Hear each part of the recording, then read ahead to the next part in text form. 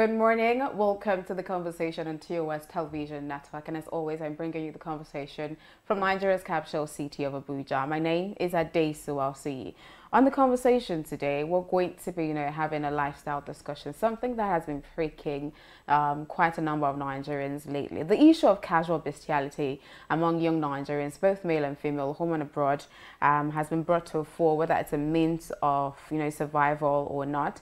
And that's largely after videos that made its way to social media of young girls and even men engaging in sexual activities with animals, some for pleasure or leisure and others for money. So today on the show, I am going to be talking about that issue with my guest here in the studio, Chisom Udeoba, the creative director of Creatives in Africa. Good morning and welcome to the show. Thank you. Good morning. Good morning. It's such a pleasure to have you. Same here. Now let's move straight into the conversation. A lot of people, you're fully aware of the conversation that's ongoing about, the issue of bestiality among young Nigerians.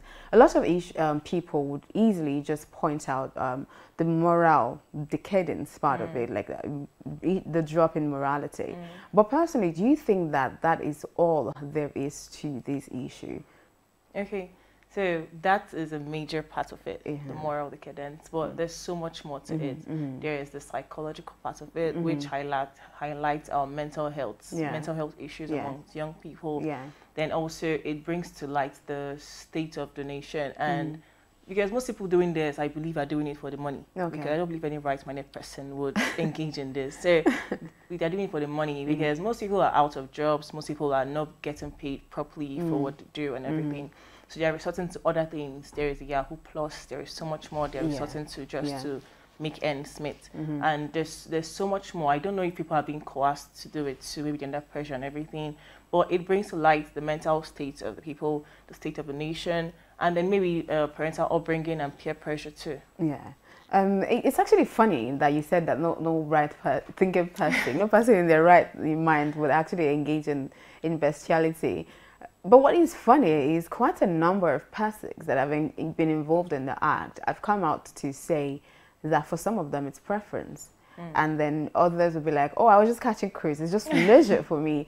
So I think that largely brings to mind the psychological part of it. And do you think, and because as a nation, we don't really take issues of, mental health issues and psychological issues seriously. So a lot of persons would ignore that aspect of it. Do you think it's also a reason why we keep having, the spiral increase in cases? Okay. So personally, I said I don't think, but it's very possible that people would engage in this and then that's what they want, and that's possible. But yes, as a nation, we don't really pay attention. I think it was just last year, the whole mental health campaign and everything became popular and everyone is paying attention to it. Like prior to now, it's been just, oh, you're sick, don't worry, just go and rest, you're fine. People don't take it seriously. And that is a major challenge for young people, for mostly young people. They call us Gen Zs and everything. But your mental health is very important. And when you're not giving it the right attention and all, it's possible that you're going to be in a deteriorative state. Yes. Okay. Personally, I'm going to put you on the spot here. Do you think that there is any reason or justifiable reason whatsoever, like thinking back and forth, any justifiable reason to actually, engage in the act? There is none. Nothing to justify it. I don't think it is. Just like saying I'm engaging in armed robbery or prostitution because of this. I don't think so. I do not think there's any reason at all to engage in that. Because look at it, you're prone to so much disease and so much like sickness and diseases. Because looking at the medical, coming from the medical point of view, there's so much you can get. There's the rabies. There's so much that you can get that can even kill you. Because there are no cures, some of them, because they're from animals. You get. So there's so much to get. I don't really think anybody would go in. We've gradually become a generation of the end justify the means. However you get it, as long as the end is favorable to you, then it's justifiable. But we are also a nation and a people of high moral values. And I know a lot of Nigerians will place morality above anything else, right? True. So how did you think we got here as that kind of people? So this level of rot that we are in now as a nation that prides itself in values and morality. So So that's a very important question. You know, most people call Nigeria the praying country. There are churches everywhere. Yeah. There are prayer houses everywhere. But still, the country is progressing in a snail speed when it comes to economical growth, financial growth, and so much more. There's so much happening, security, and so much more.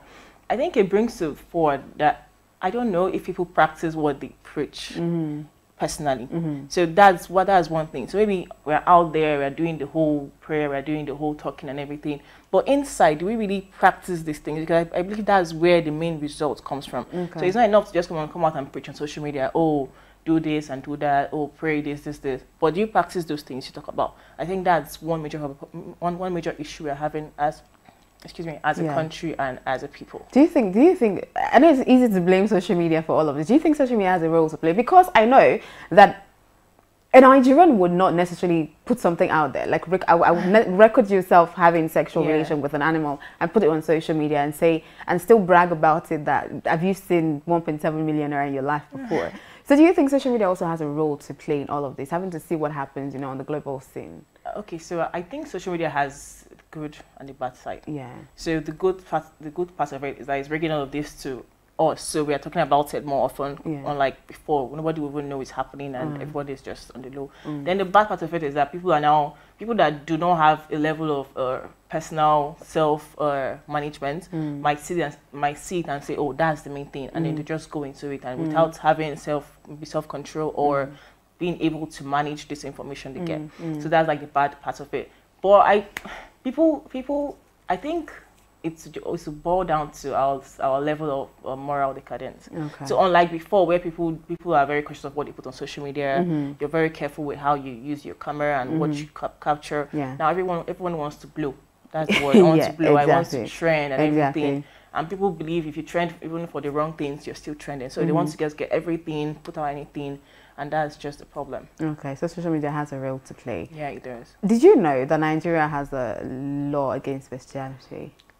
So prior to this whole thing, I didn't know, because I didn't know too. That was actually the question. Yeah. I didn't know. So if you didn't know, I didn't know. That was a lot of young Nigerians did not actually know that there's a law against having such relations with animals that actually also attracts a 14-year jail term upon conviction. It's section 214 of the Criminal Code. Exactly. I had to go and check it out. I'm like, really, this is there, and then all of this is happening. Yeah. Okay. I think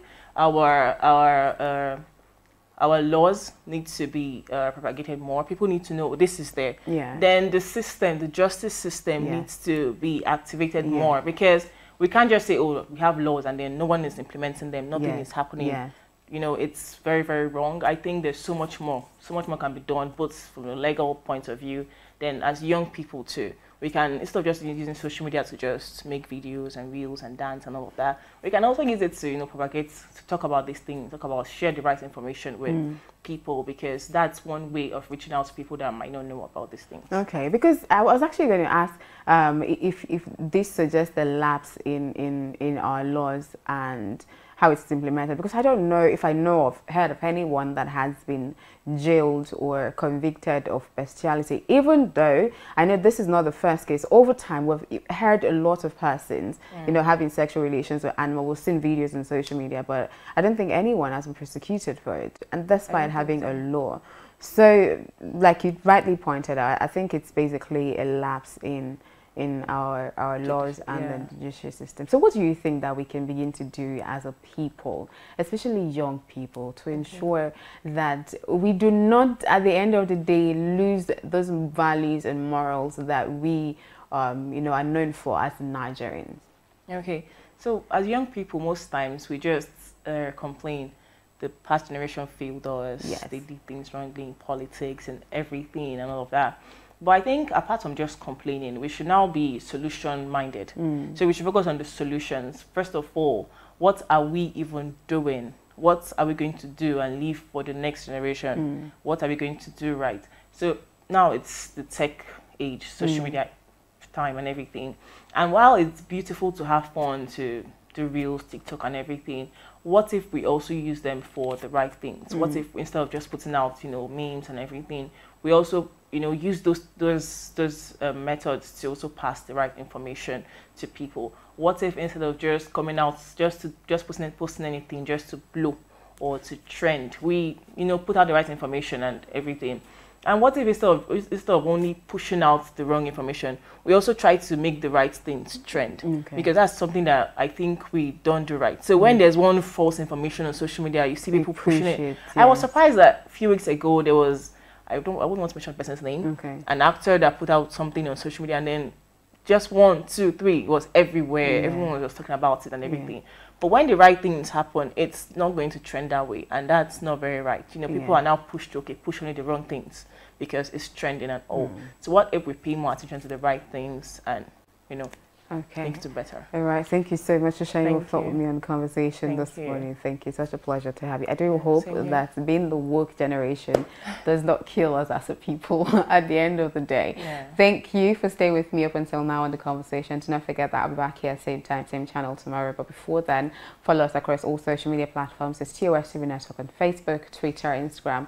The channel to subscribe to on YouTube is TOSTV Network. And of course, you can stream our website actually, www.tostvnetwork.com for news, stories and happenings from across the world. Thank you again. My name is Adesuosi, and I'll see you tomorrow.